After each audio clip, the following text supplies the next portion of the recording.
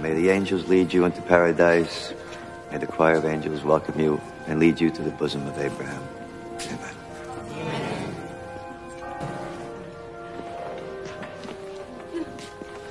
And may his soul and the souls of all the faithful departed to the mercy of God rest in peace. Amen. Welcome to St. Isaac Jogues School.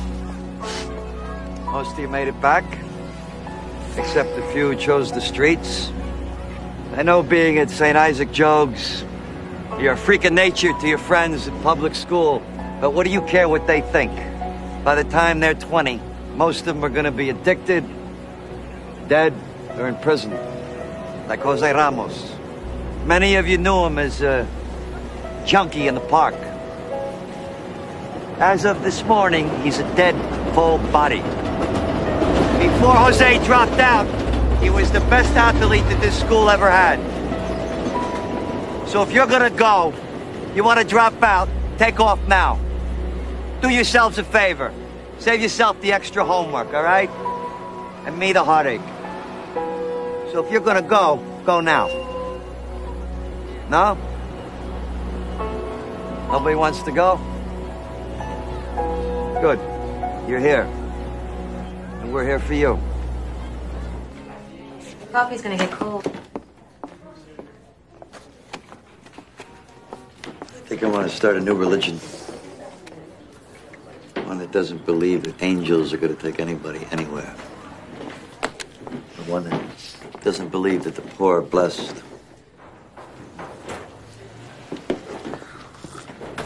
Or one that doesn't use a dead young man as its logo.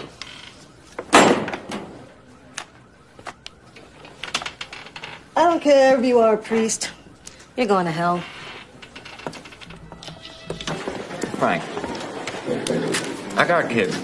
2 of my classes doesn't speak any English. Lee Cortez. Right. He speaks English. What he doesn't do is speak. You won't have any problem with him. You got him pegged as addicted, dead, or in prison?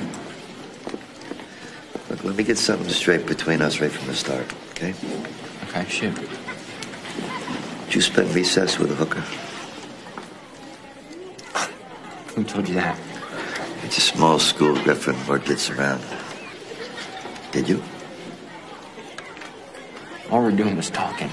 No. I bought her a cup of coffee. Yes, I did. Cream, no sugar. Or do you already know that? Well, you got a rule against buying a hooker a cup of coffee? Look, there's 3 rules around here. Rule number 1, teach. Rule number 2, teach. Rule number 3, teach some more. Stay away from the streets. It's life and death down here. Just be a little careful. Okay. I can take care of myself. Maybe. I was thinking of the kids. You see, Griffin, in this neighborhood, there's a kind of ecology of evil.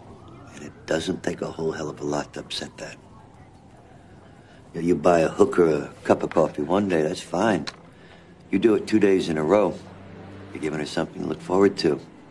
Till you see how fast those balances are upset. Wouldn't want to upset the pimps, and it would be Frank. What the hell happened to you? If you mess with the balance of that family, that kid could be You know dead. what messes with the balances? When did you ever knock on his door? Can you handle what's on the other side of that door? Not that hard. It's getting a kid to school. And you think he'll be here? I guarantee you I'll get that kid to school on time, every day, the rest of the term.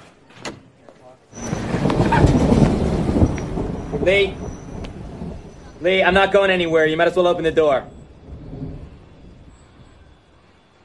Lee, come on. You're a student. You come to school. It's that simple. You called somebody. I don't know what you're talking about. Somebody called somebody, and they sent somebody here to talk to my mother.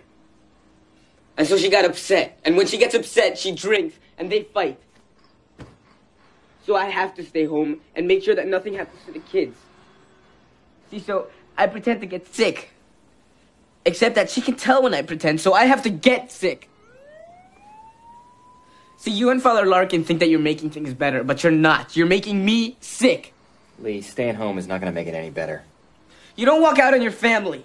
So what are you going to do? You going to stay home and draw? Living in a fantasy is not going to help, Lee. Don't you listen to anything I say? Just get away from my apartment and don't come back, okay? We don't want your help. Just leave us alone.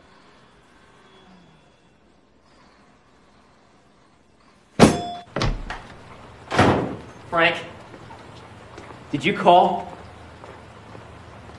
Did you call? Yes. Why? When you told me that when Lee stayed at home, there was abuse, I'm required by law to report abuse. I did everything I could not to know. Because I knew it would happen. You forced my hand, Griffin. Oh, Frank, you're not gonna make this my fault.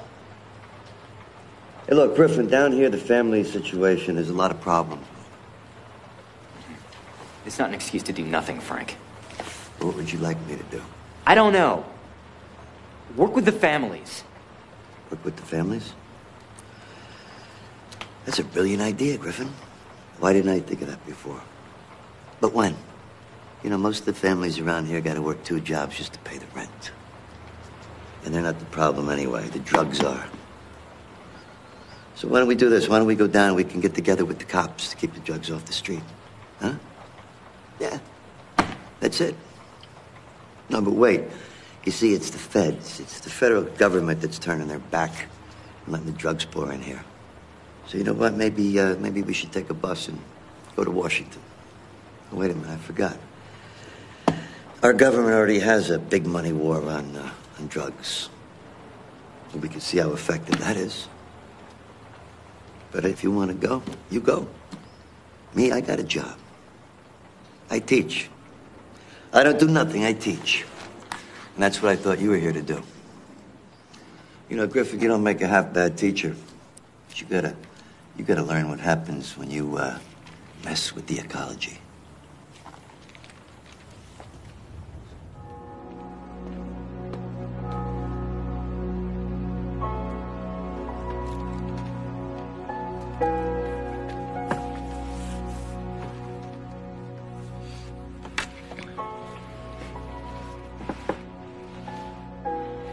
Bless me, Father, for, I have screwed up.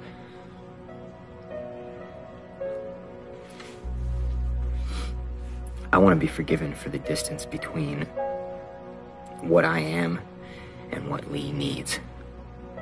The kid hates me. Well, I'm impressed. I didn't come here to be hated. No, you came here to make a difference. And today you did. The kid came all the way to school to tell you how much he hated you. You get that kid to hate you all the way to graduation. Hey, Griffin, you've beaten some very, very long odds. Who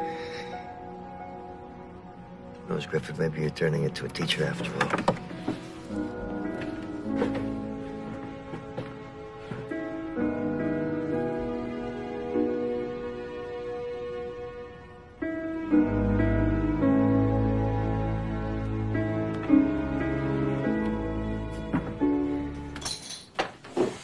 Let me guess, you're pissed at me. Excuse me? Pissed? Man, you ought to be giving me a medal.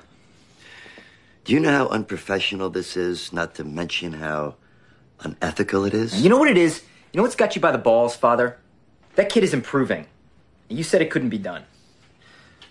Yeah, he's doing a lot better. You've got him a lot more sensitive and feeling. Yes, I have. And what's going to happen to that kid at the end of the year when you drop him off at his mother's apartment? With all that sensitivity and feeling, what's going to happen to him then? Or are you going to take him with you when you go? Because you are going at the end of the year, aren't you?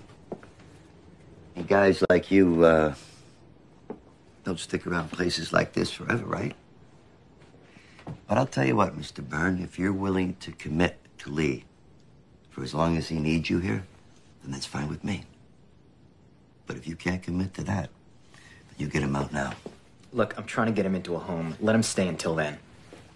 He goes now. I can't just kick him out, Frank. Look, pretend you have some feelings. For once in your life, Frank.